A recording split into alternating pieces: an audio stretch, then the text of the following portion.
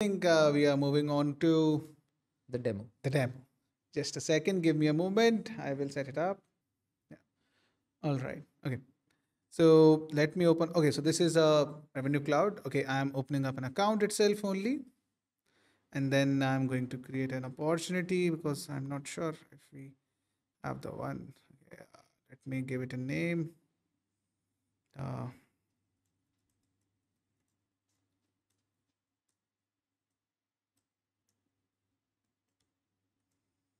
Five. I'm going to give it a close date of the first stage I will be expecting.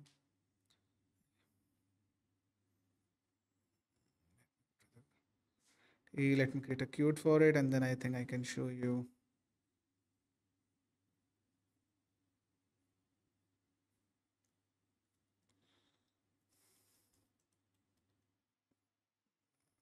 Set it up. All right, so I am at the quote now. We talked about product catalog itself only, and then how we can simply use that. So let's say this is a particular company to which we are selling pharma setup equipments itself only. So I'm going to click on browse catalog. Now it's asking me price book. Obviously, as if you know Salesforce, we have to choose the right price book for it. So right now I only have two price book that we are selling it to non-profits and we are selling it to anybody else itself only. So I'm going to use a standard price book. Now it's asking me what type of catalog you want to look at. So I want industry specific catalog. So I will simply choose that. Now I'm getting all the products. So let's say I want to add or my secure. I want to add this particular product, so I will add it. As you can see, it has been added over here that I can simply remove and add from over here itself only. And let's say I also want to sell e-commerce pack as well. So I've added that. Let me save the quote. As soon as I save the quote, I would be able to view the items over here. Just give it a moment. Yeah. As you can see, the products are visible over here. Now, we talked about, one thing that if you have used CPQ, you are aware like the pricing doesn't used to update in real time. Like you have to either refresh it or use some QCP or some other kind of tool to have the price reflected in real time. But now we can simply use this and it will reflect in real time. We have the spreadsheet capabilities. Right now it's freeze over here, but I can choose like if I want to freeze up to this column. So these capabilities are also available, and then we have the capability of searching through the product itself only. Let's say I say pharma, it will okay, I think I will have to give the entire name, so I will not use that, but maybe I will type in 90,000 and it will work like that, as you can see. So we get that capability as well with it. And if I look at it, just a second, I think I didn't do it. Ah, my bad, sorry. Yeah. Yeah, so now we can see the product. Maybe let me configure it. So I'm going to go ahead and configure it. Over here, I can see the configuration details. Over here as well, I can see instant pricing as soon as I enable it. If I choose the OCR compliance, let's say if I am using US, the pricing will reflect the same, like it's around $800 cheaper. If I choose EU, it's a little more cheaper. Then I can choose the conveyor system itself only. Again, these are the similar functionality that you used to see in any CPQ platform in our CPQ earlier CPQ versions as well. So I'm going to choose that. I'm going to save and exit. Similarly, I will configure this particular product as well. No issues. Sometime it happens. Again, it is a demo environment, so bear with me. It's not a production environment, so yeah, sometime that happens. I will simply choose a serialization engine as well, and I will simply go ahead and choose the resolution type. Let me enable instant pricing. As soon as I choose a different type of resolution, you will see the pricing reflect back in real time itself only, so you don't have to worry about this or that. Can simply edit it. Now, once we have added it, now I can apply discounts as well. Let me go ahead and use a discount. Let's say if I'm giving a 20% discount on this one and maybe a 22% discount on this one. If I click on save, you can see the price got updated in real time. Okay, let me click on it. And you will be able to see You will be able to see pricing. You will be able to see pricing over here. As you can see, this is the instant calculation along with a detailed, I would say, breakdown of what the pricing is and why it is what it is. So we can see it over here itself only. Let me submit this particular quote for approval, but I think it might not be submitted because we are getting an error. Yeah, no issues. Somehow the approval process is not working over here, but let's say if it's approved. Okay, if it's approved, I can create an order for it. Again, entire life cycle from choosing the product to doing the CPQ process, cash price configure, to creating an order, and then creating a contract for it itself only. So we can do that. So not sure if the order got created. Let me check. Yeah, the order got created. I can simply come over here and I can simply activate it. And as soon as I activate it, it would create a contract for it as well. And then I will have a contract as well from end to end. Okay. So that is possible with this, but not we are limited to that itself only, but we do get the capability of seeing the asset life cycle as well. So let me open up a asset life cycle visibility for you so that you can have an understanding how you can view asset life cycle and what is it that it provides to you, how it can help you as a business itself only. So let me go to account. Let me open up a, I think I will open, okay. I will open up this. So I'm into the accounts. I'm going to the assets tab. Over here, we can see two assets. If I open up one of them, so this is a renewal based asset where we are sending them some details on a regular basis.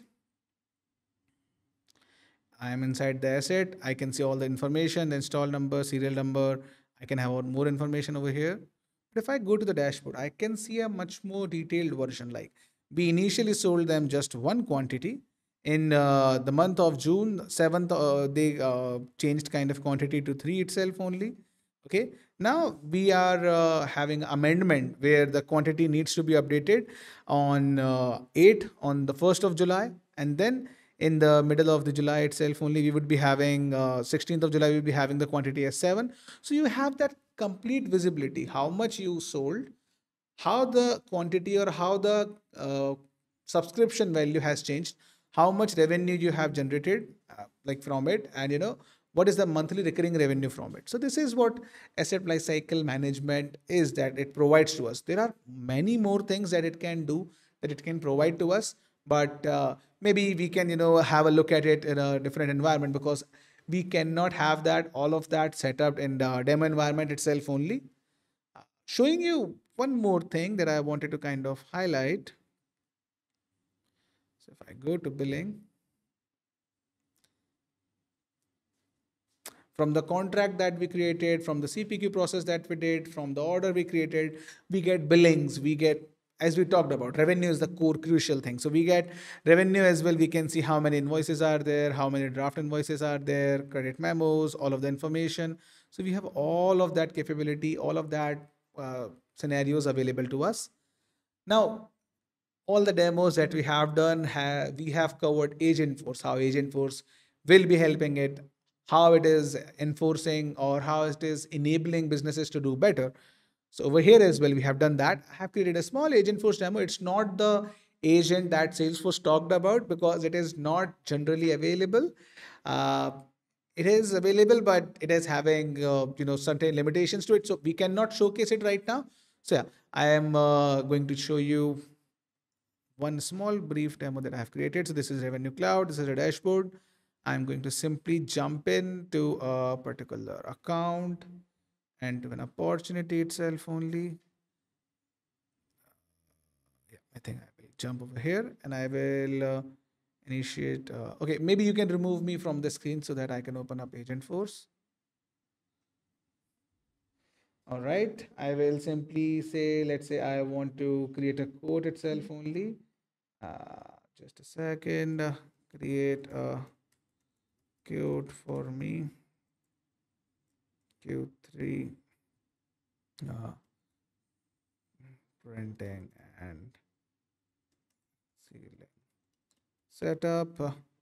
Let's say I'm going to create that for me, and along with that, I'm saying Mm, okay, opportunity. I'm just remembering what all the information. Yeah, we will need to provide how long we want it to be.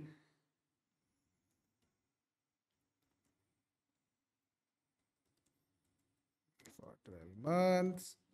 Okay, add 5 units of camera systems and 6 units of, I think, what was the name of the product? Let me just copy it.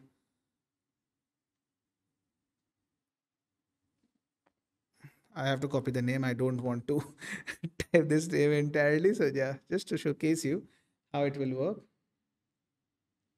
And I will simply press enter. It will create a quote for me. It will give me the information as well. Again, all of this is configured inside Agentforce itself only via point and click only. We haven't written any kind of trigger or complex logic for it. It is going to add that for me. Give it a moment. It's creating one. Hold on. Yeah. See, it has created a quote. I can simply go over there and look at it. But let's say I'm saying, I'm not okay with that.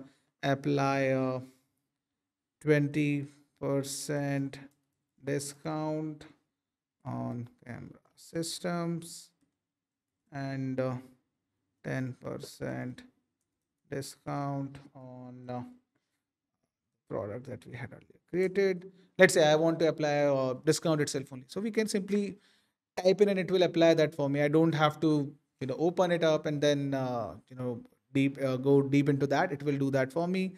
As you can see, it has applied the discount as well. And if I go to the quote, I can see that. Just a second. We can come even over here and we can see that the pricing added and the quantity is also added. So it's over there. Now, let's say I want to, simply, I want to simply, create a PDF for it and I want to email it to the customer. So quote has been created. I want to send an email to it. Now I'm going to utilize the capability of Agentforce for generating the email content for me. So for my pad, I think let's use that one. Okay. I will draft an email. So I can use a already prepared prompt template to generate that for me. So I'm going to generate it, and it will generate the email content for me as well. As you can see, it has generated. So I can simply use that, and then it will allow me to don't have to put in my time in writing doing the menial job. It can do all of that for me. I can focus more on building relations, and then identifying how we can provide more value to them, and then use that. So with Agentforce we can do that, and with CPQ, not CPQ but Revenue Cloud Advanced, we can do much more than CPQ itself only. So yeah, this was the brief demo that I wanted to kind of provide. So yeah, that's it from the demo side.